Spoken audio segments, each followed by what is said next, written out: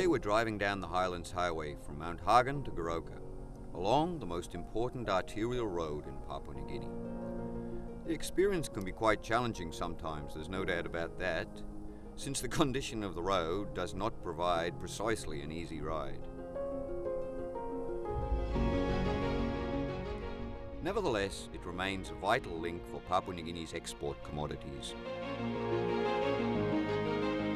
Goroka is where all the PNG coffee passes through on its way down the highway, but it is also where much of the further downstream processing takes place, such as roasting and packaging for the domestic as well as the international markets. Many of these operations are managed by companies with long standing in PNG and are often family owned.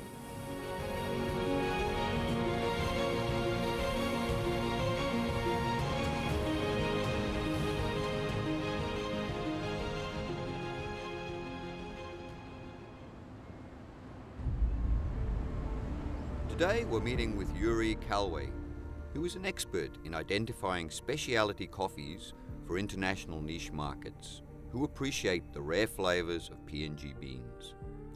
This is done through a process called cupping, very similar to wine testing, even though I would rather have a cup of coffee to drink instead of having to spit it out. All right, Steve, here we are. My goodness, I can smell the coffee. It's like a cafe at home. Smells good, doesn't it? Yeah.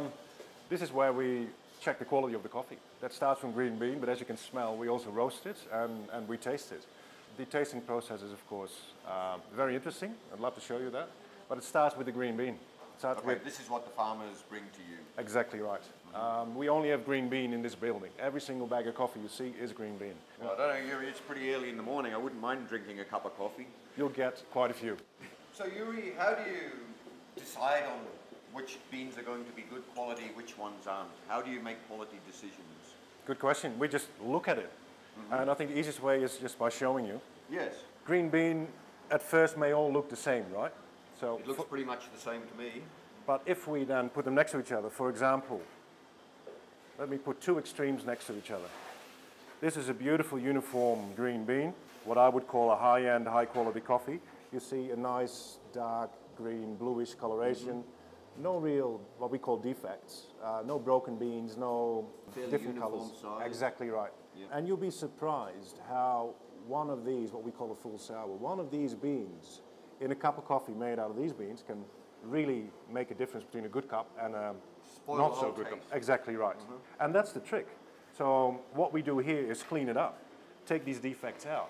More importantly, I'd like to say cleaning up is the easy bit. The hard bit is to get the complexities of the flavors well defined and well captured. Because an Australian roaster wants a different flavor profile compared to a United States roaster or a European roaster. And that's what we assess here. Let me call in Susan, who can prepare a cup for us. Susan, if you don't mind. So we prepared the same cups. We're going to pour some water on it. And then you have a second opportunity to taste the coffee. Susan is managing the quality lab. And I reckon one of the best cuppers in the country, one of the best coffee tasters. She's a professional at it. Absolutely. Yes. Yeah. And it just comes with experience. The longer you do it, the more you pick up the differences between a coffee from the Eastern Highlands versus the Western Highlands, from supplier A versus supplier B. And so environmental issues and like soil, the climate, the way that it's roasted, they all impact on the final flavour and they all definitely taste and the smell of it. You can imagine that a dark soil gives a different flavor to the coffee than limestone soil in Chihuahua, for example. And we got to cherish that. So you break the crust and you let... And that releases... Let your nose do the work. Yeah, smell it. Okay. Yeah. So have a go. Let me rotate the table a bit.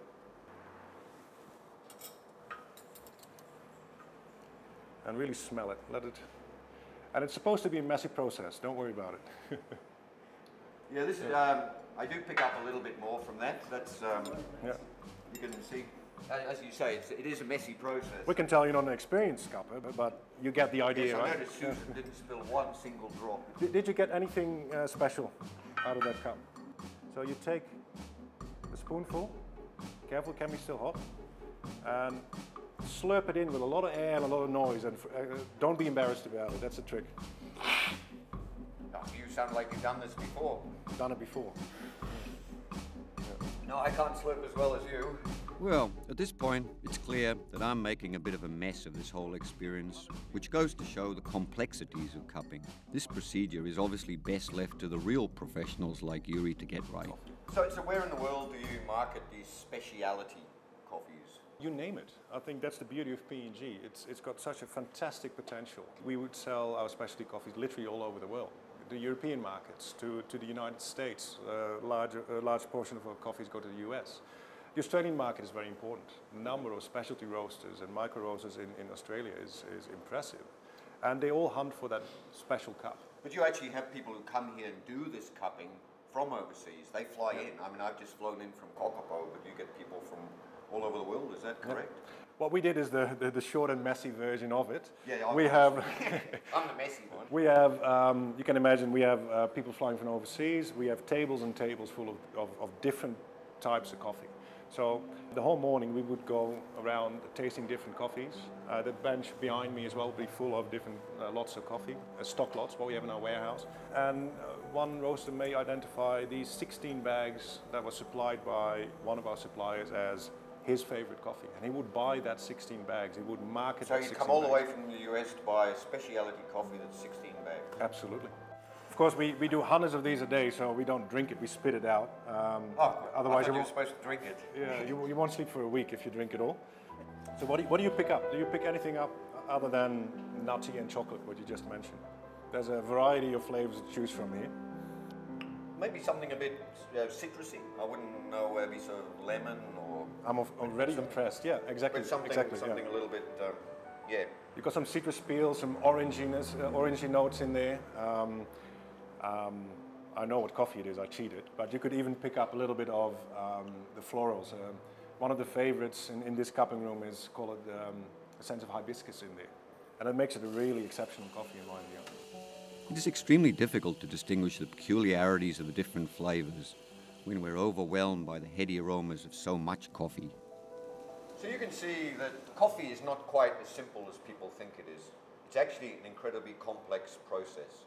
It starts with the grower, who as soon as he's harvested that coffee cherry, there are issues from there on in terms of processing, and then the manufacturing side of it, the roasting, the way that it's presented on the marketplace. The other issue is that the diversity of Papua New Guinea's landscape, the different soils that are available, the different waters that are used in processing, from rivers, whether they be muddy or pristine, all make a difference to the end flavour of those cups of coffee that we've tried today.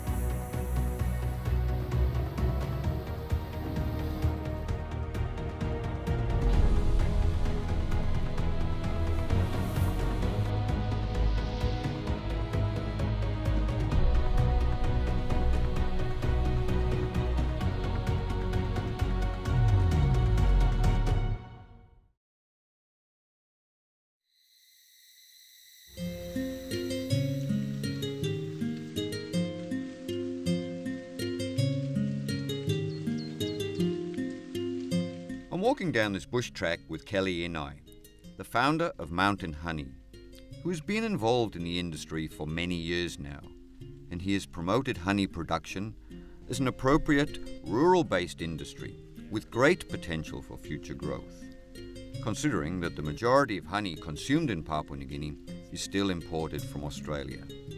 Hey Kelly, we're standing in the middle of all these bees. What's going on? Why am I not getting stung? Yes, you are not getting stung. As the saying goes, the busy bees are very busy with the activities of collecting nectar, coming into their boxes, and those nectars are kept in here, then it turns into a honey. So they are very busy working their ways in and out to get the nectar in. And at the same time, they won't be stinging you because the sting only comes when you hit the bees or you chase them or you wave strangely in front of them. They will start seeing you, your accent, and they start stinging you. Well, I didn't know that about bees, so I've learned something new already today. Okay, now what we'll do is I'll have to light my smoker, and this is the normal process of how we go through opening the box to work with the bees. This smoker is a best friend to us, the bee farmers. What normally we do, we get coconut husk, put the coconut husk right inside this, and we produce smoke. and we go and work with our bees. The smoker, what it does in the box is there's two things that it does. One, it disorientates the bees from communication. And the second thing it does is it gives them that instinct. So they start getting a lot of honey and they're ready to take off. If there is a fire, then they can easily fly it's off. sort of like a defense mechanism for the bee. It is. Yes. And that really helps us, the farmer. So every time we go to open the box, use the smoker. Okay, it's very interesting because bees are actually social animals. People tend to think of insects as being solitary and very ancient and primordial almost. But in reality, they have a very intricate social structure. Part of what the smoking is doing is disrupting that pattern of social behavior. And it's also scaring them because they think there's a fire nearby, which means they've already gone into defensive flight or fight mode, which is when they can either sting you or they can take off with the honey that they've already consumed. Okay, so Kelly, what are we getting in here? Well, we're coming here to get this veil, and we'll be using this veil to protect our face to go into the bee box. Okay, let's get this one down, and then... You've still got your cap on. Yeah, I have my cap on. I'll show you how it works here. And I think you need a cap as well. Do I need a cap as well? Yeah, you need a cap. So what we do is you just open the end here. You can pull yours down. I'll show you. And then look at the back here. That's the back with the attachment. There you go. That's the back. Okay. And then at the front side. So you put right through, and then you have this hat on your head to put the straps around here. Hole at the top. That's right. And then you see this one here, it pokes the veil out, so the bees, it keeps the bees out from not stinging your So face. it's keeping the veil away from your face. That's right. Okay. And then you put the rope around your waist, and then you give a tie like this, and off we go. We are ready to go into the bee box. Okay. Well, I probably look a bit like my grandma used to do, but at least with this on, I feel a little bit protected. Come on then, Kelly, let's go and get close up to these bees. The usage of pesticides, unfortunately, has had a negative impact on apiculture around the world. But that's not the case with Kelly, who runs a pretty tight operation, very much family-owned, where he can showcase his many abilities, including manufacturing his own tools. In a word, he is the essence of a homemade PNG entrepreneur. So these are the actual honeycombs inside here? That's right, these are honeycombs. All right. And these are the frames, and that's the bee. You can help me with the smoker? There, Okay, you you puff. want some more? Yes, puff some more. So you see when you're puffing, you see the bees are going down. You puff at these bees, they'll start going away because the smoke is making them to go. So they're going back down into the hive? Back down, yeah, into the hive. Collect honey or? Yeah, they collect honey and they are down there and they won't be coming up to sting the you. queen. Yes. Okay, then you can stop. You hear the noise? That means there's a lot of smoke that goes in there. So you just pull this one at the far end and then put this one on the side like this. So if there is a bee in there or the queen bee, it falls down and comes back into the box. Okay, and then you up and then look inside to see. You see? How do you distinguish the queen bee from the rest of the bees? The queen bee is a bit bigger than this bee and it got short wings. So I'll show you as we go through. Okay. We don't see the queen here. But you see the bees are now putting their heads inside to collect nectar because they've smelled the smoke. So it's a way for them to go out now. You see all of them are ducking in here. Mm-hmm. You see? Mm-hmm. You can play with the bees like this. You want a bee sting? Right. Mm-hmm. So they won't even sting like that? No, you just play around with them and then if you get a sting, well, that's just one sting. Trying to avoid getting any. Yeah, you see, Steve, these are the broods that hatch out. So they lay their eggs in the honeycomb? That's right. And that's the grub stage of the bee? The bee, yes. And then they come out from here to be adult bee like this and they go. So now I'm looking around, I saw the queen. You see, can you spot the queen in here? Right there, right there. Yeah. There you go. Doesn't have the stripes? No. Just the other bees? No, that's the queen. This is the one that lays 700,000 eggs per annum. There you go. That's the one. Bee. Yeah. She looks after all the others. Yes, They all do what she wants. She has the pheromone in her body that produces to calm the bees. If the bee goes over 100,000 bees in there, they start to create their own queen. Yeah. So this is. Then they go somewhere else. Then they fly out as a swarm, and then they have their own colony. Okay, and the actual honey? The honey is, I don't see honey here. It could be, we'll have honey in this frame here. I think the second box. We have 3 types of bee in the box. We have male bee, which is called drone. The female bee is the queen. And the second female is this bee here. We call it weka bee. And about 60,000 of them are weka bee who goes out to forage for nectar. And these are the ones, they get honey in the box. So why do they produce honey in the first place? The honeybee produce honey for their own food. That's for them to use. Right. But then us human beings are now becoming a robot who is getting the honey out, and then we're using it for our gain. But they have excessive honey, and they said, okay, when we have a bad time, we'll use the honey. So that's their food. Basically, it's the bee's food. It's kept for them. So we learned to farm a wild animal by and benefit from it. Exactly.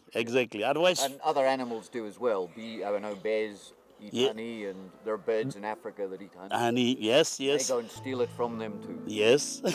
Very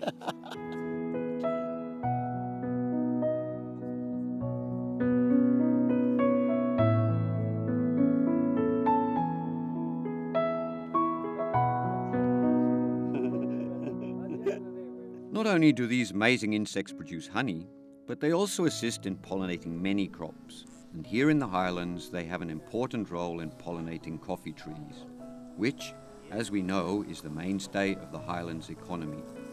Therefore, farmers are very much in favour of the proliferation of this little busy bee. So Kelly, you've obviously been involved in the beekeeping industry for quite some time. When did you start? Yeah, actually, right here where we are, I started in 2006.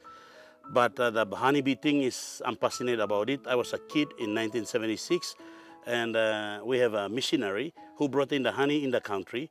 And I thought this is something we'll be working on it. So since then, I've been very interested in honeybee bee projects. So it's clearly changed from a hobby to being a business. Exactly, it's changing. At first, it was like hobby, collecting books, writing books, working with the bees. And then eventually I see there's a great potential in there, so it becomes a business now. Yeah, honey tea. Honey tea. Yeah, wow, look nice. Thank you. Thank you. So this is your honey with a label on it. That's right, that's my honey with the label there. Magnificent. A product of PNG. That's right, and we call it mountain honey. With Kelly's effective guidance today, we've learned about the intricacies of apiculture, and also a little about the astonishing relationship that humans have formed with an insect. This ability to coexist has been going on for thousands of years, and whilst most insects are regarded as pests, the bee has a sophisticated social life and can produce this amazing product we know as honey, a food source for the benefit of all mankind.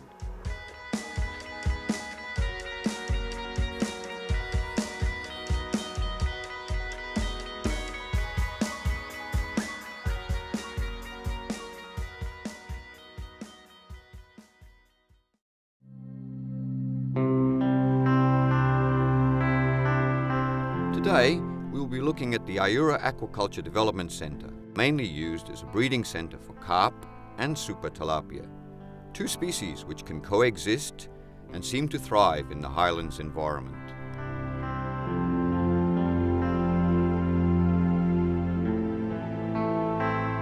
Aquaculture is an industry that started and stopped several times in Papua New Guinea, as the first trials and experimentations go back to 1954. When freshwater fish such as carp and tilapia were first introduced into Papua New Guinea.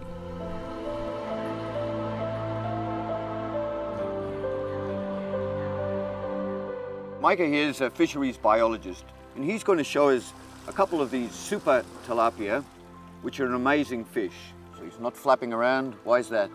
It's because you have your hands covered around the eyes, so it can... Okay, that stops him jumping and flapping. Yes. All right. So this little fish can actually grow up to 5 kilos, which is quite a large fish. So, Micah, why did you select this particular species of fish? You have 2 here, I believe, the carp and this super tilapia. Super tilapia, we selected or promoted this fish because it's a hardy fish which can survive or thrive in harsh conditions like PNG, where they can feed on any feed that's in the pond. And so They can tolerate a wide range of temperature range in the pond. If the water is very cold or hot, they can thrive in it. So they are suitable, more suitable for PNG. So they're very adaptable fish. Adaptable fish. These fish, they originated from the Philippines.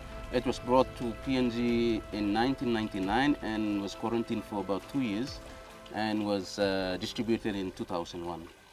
Okay, and you have approximately how many farmers around the country? We have more than 20,000 farmers.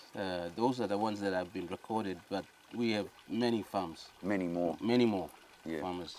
So here you have carp and these super tilapia, as you call them. Yes. What's the difference between the two? The difference between the carp and the super tilapia is that the carp, they're bottom feeders. They live at the bottom of the pond. And the super, they are the surface feeders. And the breeding characteristics are different. Completely different. Different. Okay, with carp, they lay their eggs on substrates or on the weeds in the pond. And the super tilapia, they fertilize the eggs and they incubate it in their mouth. And they carry the eggs round in the mouth until for how long? For about 21 days. For 21 days. And then when they hatch out, they still in the mouth for some time until they're really grown up to fend themselves, so they can. So the fish, the little small fry, yes, they can swim out and come back inside the mother's mouth? During the first stage, they swim around, just around the mother. And when they see some other bigger fish coming towards them, they swim back into the mouth of the mother too. So they're very good parents, in other words. They look after their young. So the reason that these fish were brought into Papua New Guinea is that they're very compatible with other agricultural practices that happen around PNG. And one of the issues nutritionally is that most of the highlands crops are fairly low in protein. So it's very difficult for people in remote areas of the highlands to get adequate protein intake, especially important for young children. So I'll put this little fella back in the water, keep him cool, and we'll go and see some of the fish in the pond.